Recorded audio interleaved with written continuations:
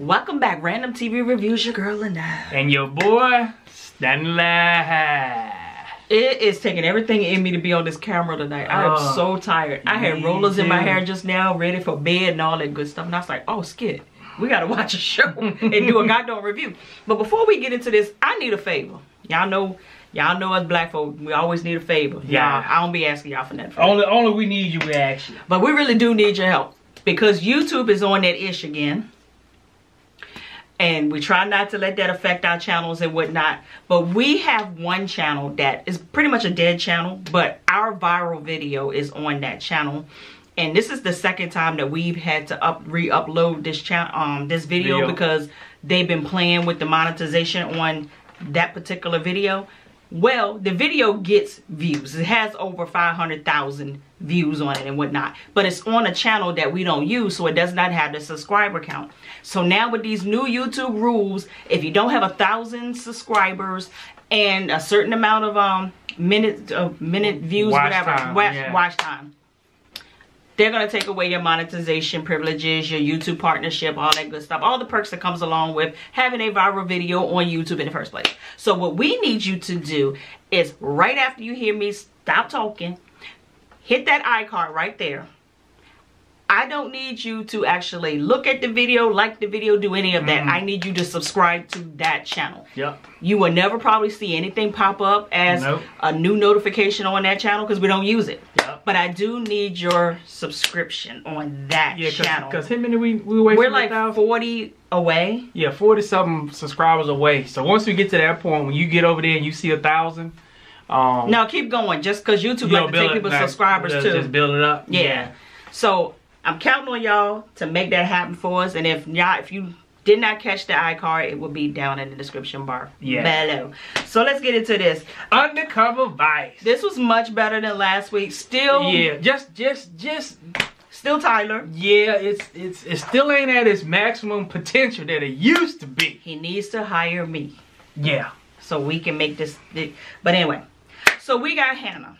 Now, y'all know last week we left off with Hannah walking down the hallway and she saw that Benny was holding 𝑬𝒎𝒂𝒊𝒍's hand.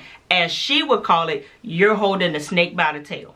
So she basically tells Benny, listen, you still sleeping with this girl? Didn't I tell you to leave her alone? And Benny was like, listen, with all the stuff that I got going on, I need her.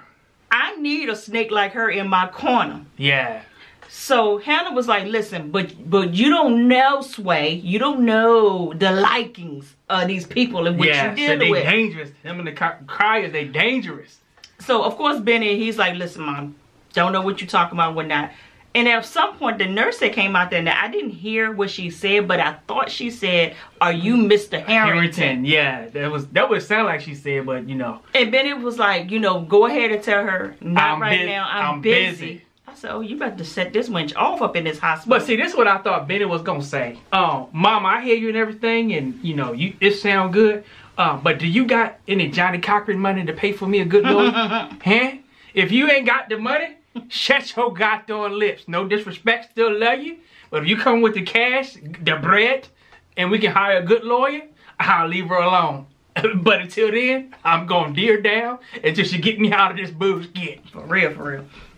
So then, we got Hannah on her, okay, this is why I'm at the hospital tip.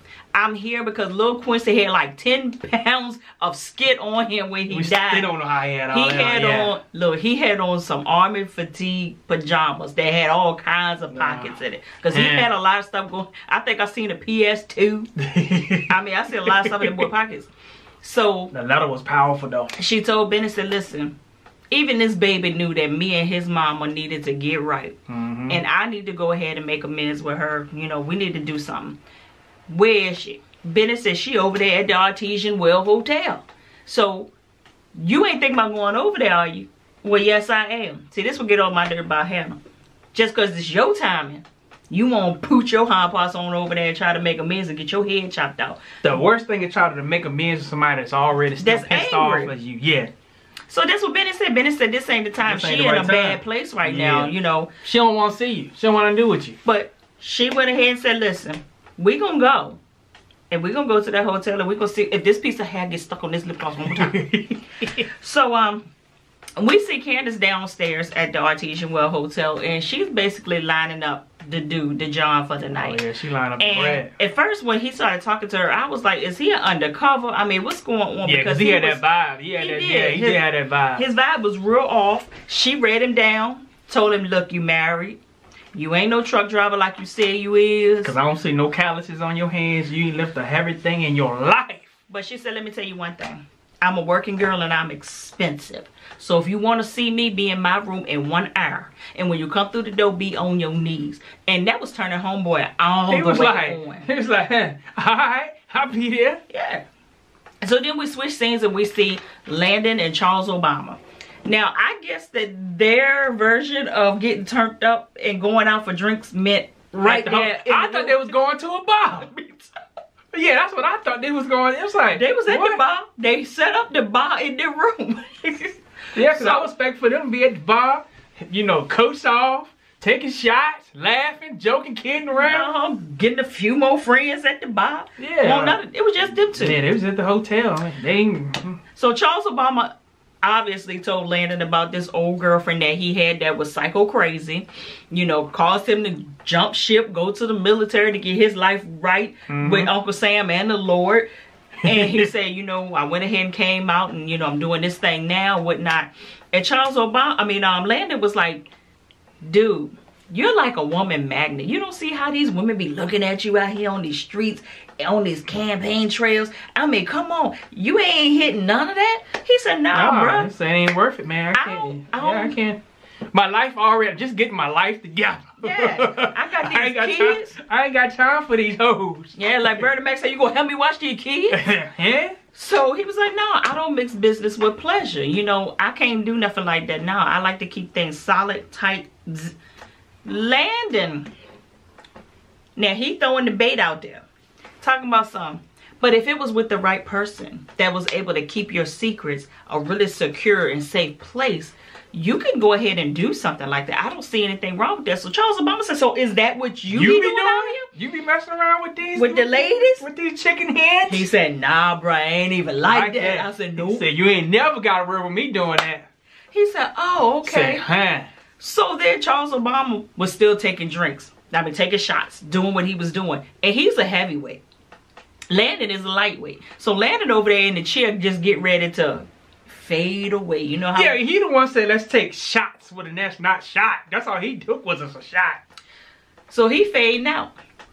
Charles Obama, he's still over there. He ready to go. He tipsy, but he ain't fading. Okay, so now it's time for Landon to leave the room. So Charles Obama can get him some good sleep because he got something to do tomorrow. And all of a sudden, we see Landon looking down there at Charles Obama's butt. And I said, this ain't what you want. This ain't what you want. Don't let Chucky catch you. So then he went over there and pulled down the liquor and everything. Because he was like, listen, I got to clean this up before housekeeping come in here. Because, you know, we can't be leaving evidence around like this, you know. Because that'll be in the blogs the next day. They'll take pictures. And he's an alcoholic. Yep. There was 2 glasses. Who's the lady in his life? Oh, there's no lipstick. So who's the man in his life? Yeah. So Landon said, no, we're going to go ahead and control this situation on right here. But Charles Obama did what every drunken, I'm fading away kind of person would do. Just break down, take off your shirt. They just start breaking down in front of everybody. We all done did it. We all done seen it. Yeah, bros do it too. Just break down, you know. And be like, hold on, did I just get naked in front of my sister? Yep, sure did. So that's what he was doing. He was taking off all his clothes. But Landon is over there getting his eye candy on. And he made it so goddamn obvious. I just knew Charles Obama was gonna catch him. Me too. He made it obvious. He was. I said he gonna drop that goddamn tray and then Chucky gonna click in. And you ain't gonna never leave that room. But it didn't happen like that. He got on up out of there. So then we see D.A. George. Well, Juntao went over there to the FEMA jail to go talk to Jeffrey. Basically asking Jeffrey, listen, why did your mama toss you over here to me like a salad? That was too goddamn easy. That ain't even the way your mama flow. What's going on? Jeffrey said, well, first of all, my mama don't represent me, and I'm not talking to you without a lawyer. My daddy is my lawyer. He said, well, she said she represented you. No, she's lying. So then George started asking all these questions, you know, about this, you know, you know, do you know Judge, what's her name? What's her last name? Bosch. Judge Bosch. Justin's wife. Said, well, aren't you sleeping with her husband? You know, I'm really confused about this whole situation that's going on with you, your mama, and you got a fiance. And Jennifer Salisbury State told me, said, you were gay, so your mama know you gay, but you got a baby on the way. What the hell's going on? Jeffrey said, I need my lawyer. First of all, that's what I can't stand about them in the DA and all that. Yeah. They go and they talk about everything else. What that got to do with the case? About him being gay, about his mama turning him in, and all that. What that got to do with the case? You sounded like David when you said that. What that got to do with the case? What that got to do with the case? Nothing got to do with the case about who he messing with and who he doing it with and when he doing it with. But then we see, what's the name? George Juntao.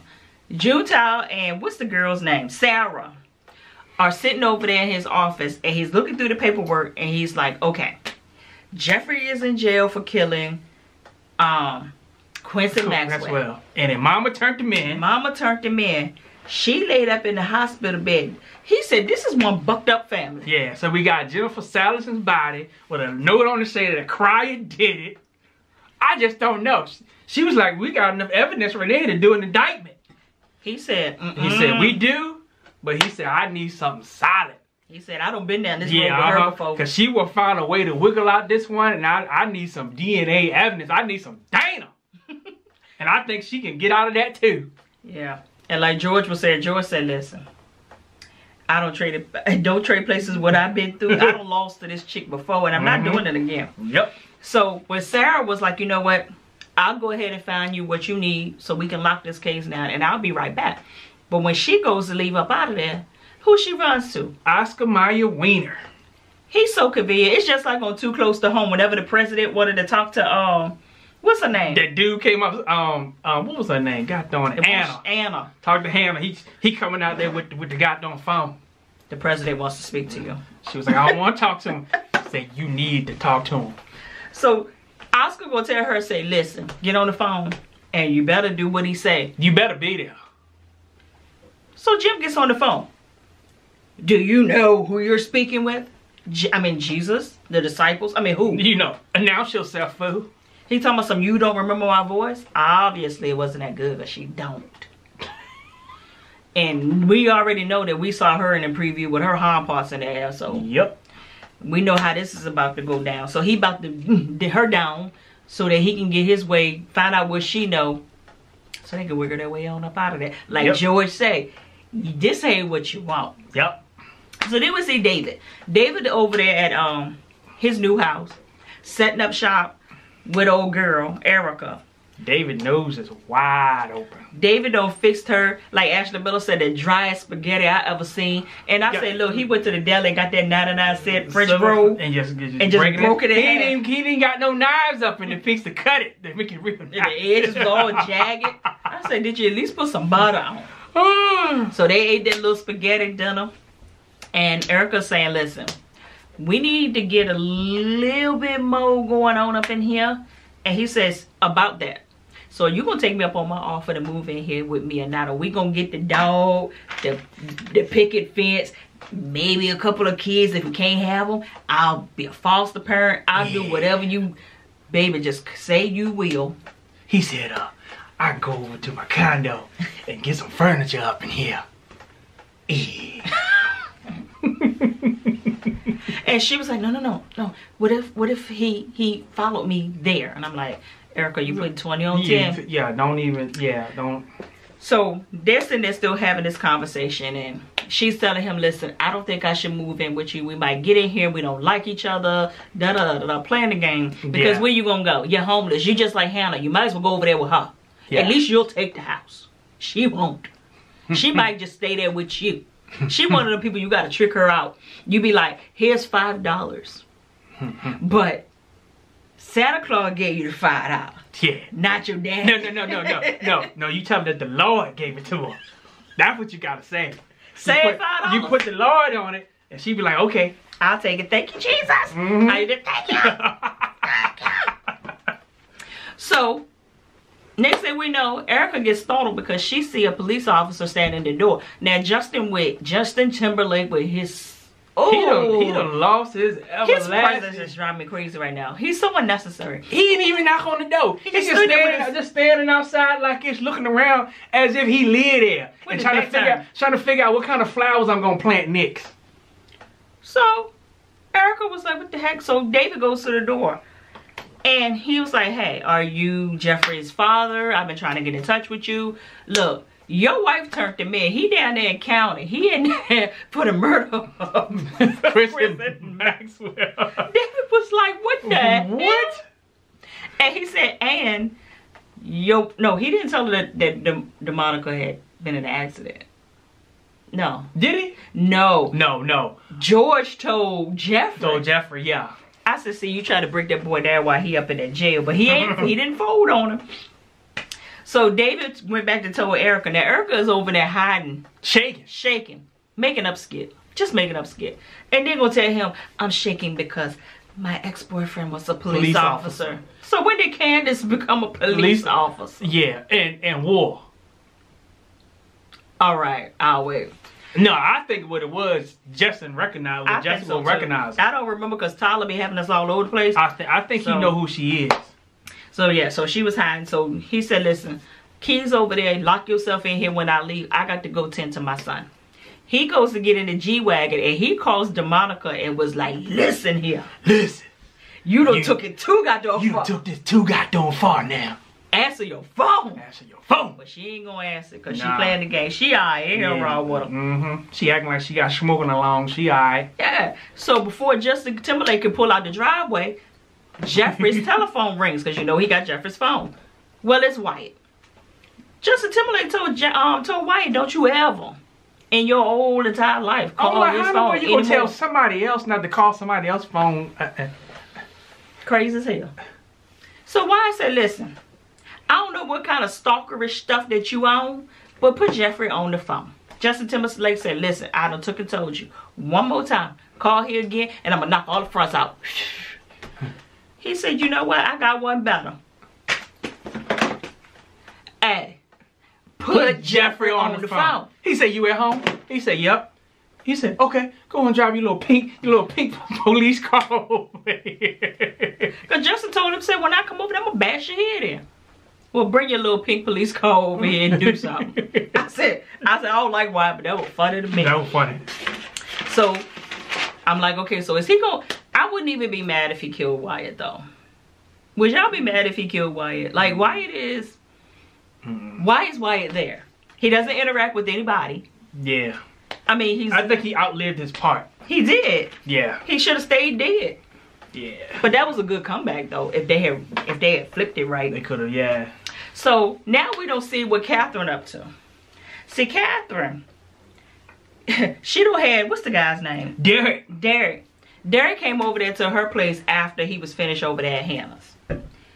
She told me, "Oh, how much do I owe you?" He said, "Oh, I got it covered under the warranty." I said, "You better go ahead, Derek." Yeah. And she said, "So did you see Hannah?"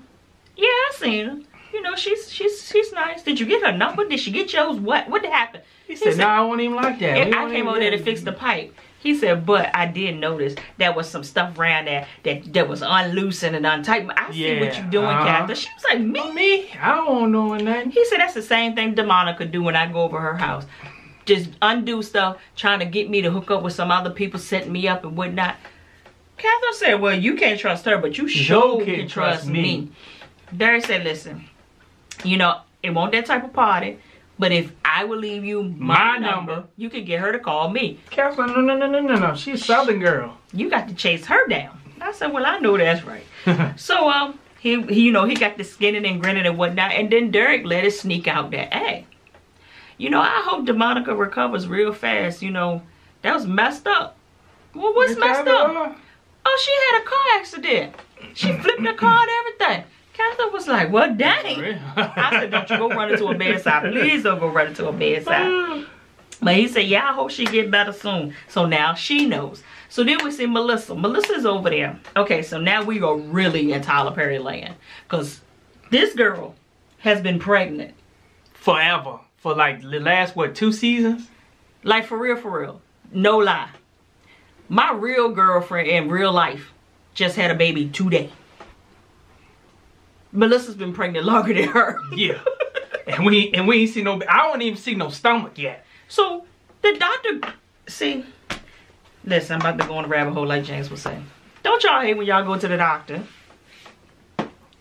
and they ask you everything that's on that freaking chart? Why did I spend 15 minutes filling this skit out if you gonna ask me the questions? Yeah. Why don't I just answer the question, you fill it out? Yeah. How far along are you? Well, put your goddamn thing on my stomach and find out. It's on the goddamn paper. It's on the paper. Well, I know she ain't writing on the paper. But it's on somebody's piece of paper. She said I'm 8 to 9 weeks. He said, well, we need to check the baby out to see if the baby all right. She said, I don't give a D. And the doctor was looking at her like, what? And he said, I'm gonna have to check you out. She said, no, you ain't. Well, how about old 𝑬𝒎💂𝒊𝒍 over there? She gonna recover? Yeah, she gonna recover. She gonna be all right. She was like, dang.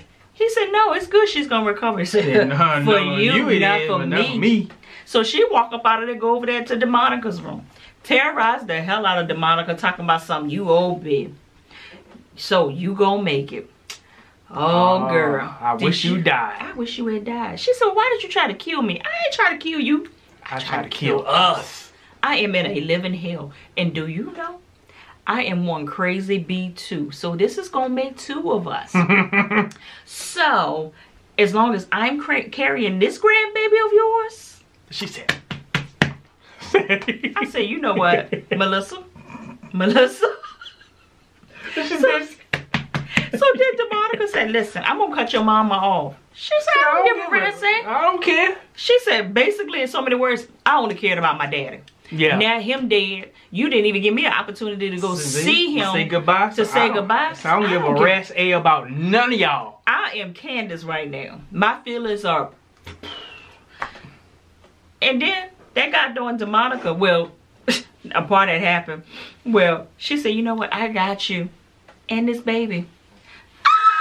I said, you know what, Melissa, you funny. She done took her money? Yeah, walked out. 𝑬𝒎💂💊💍 gonna call a judge and say, listen, I need a mental health eval and I need to get her committed. And then she gonna say, oh, dumb B don't even know what she being set up. I was like, what that supposed to mean? I said, well, I missed something. Yeah, I missed something. Because I missed that, and you say I catch everything. Yeah, you know, how was that a setup? So I don't know. Well, she almost got you. Yeah. So then we see Candace and Hannah and Benny showed up over there at the Artesian Well Hotel. And she busts up in the room and she gives Candace the letter that Lil Quincy had wrote. And of course, Candace, she starts tearing up and whatnot. And Hannah said, listen, even that baby knew it was time for us to bury the hatchet. You know, I don't know what else to do. I've apologized. I've tried to move. I prayed. I spoke in tongues and I fasted. And Candace said, I don't give a rat's say what you got to say to me. Leave. Go. Both of y'all.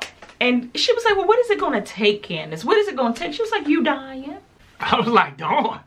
Yeah. And Candace was like, listen, y'all let them kill my baby.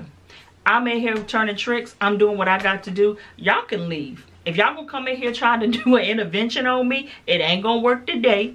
Y'all need to just go ahead and go. Benny said, no, Mama, come on, let us stay at the house. Like Benny told her they should never went over there until she calmed down because she's blaming them for it. Yeah. She can't see it was her own fault. It was everybody's fault. I'm gonna stick to my guns. So, what else happened? So yeah, she told her, say, listen, y'all can go ahead and stay if y'all want to, but this is what I'm doing. I'm ready to turn a trick. I'm ready to turn a trick. And at the end of the day, basically, she told her, you can't judge me because you ain't got scared either. Yep. So Benny said, listen, you ain't got to stay here. You can come over to Mama's. She got a nice condo, 4 bedrooms, all of this. She said, you think I'm going to come over there at a house that was gifted to her by her master? Say you wrong for that. I said, Candace, stop watching our reviews. And she was like, never, ever would I do something like that. I said, well, Candace, sleeping with people for money ain't too much better, but it is what it is. So next thing we know, there's a knock on the door. Candace goes over there and opens the door, and it's old boy from down in the lobby from earlier. Yeah, he ready. He ain't coming there on the knees though. He said, I think I got the wrong room. That was red flag number 1. Yeah. Yeah, so Hannah's looking at him, and Benny's looking at him, and Benny was like, no, you need to leave. Homeboy was like, yeah, I'm about to leave. Candace was like, no, you stay. They leaving. So everybody's trying to make everybody leave, and at the end of the day, Hannah said, stop it. That's your father. It's like, what the hell? Like, what the hell? Like, what? Now, this changes the whole dynamic of the way that she go so hard on freaking Candace about her indiscretion. How's change it though? She already knew she said she didn't know who her father was, so we already knew that part. No, but what I'm saying is she hid it from her, and she almost slept with her daddy. That's the price. So I hope y'all, if you got that bullshit going on in your life, you better let your kids know. Yeah. For they been brought their daddy home and said, mama, hey, it's my new boyfriend and we in love, we about ready to get married. How you gonna explain that bullshit? Huh? You do it now before it's too late. I said, oh my God. Oh, and Candace did, she blamed Benny too, said you made me give my baby to her. And my baby would have been safe in foster care. I said, somebody else said that too. Me. It wasn't an ideal situation, but he probably would have been safe and not living from pillar to post. Yeah, he was still been alive. He was basically giving to his grandma to be homeless. And they tricked the system to get him. She stole him. Yeah, that's what I'm saying. But anyway, y'all don't forget her daddy though. Her daddy though. That is gross. So if Candace, if they had never came, oh man. All right, Tyler. Look, Tyler he digging in his entire bag.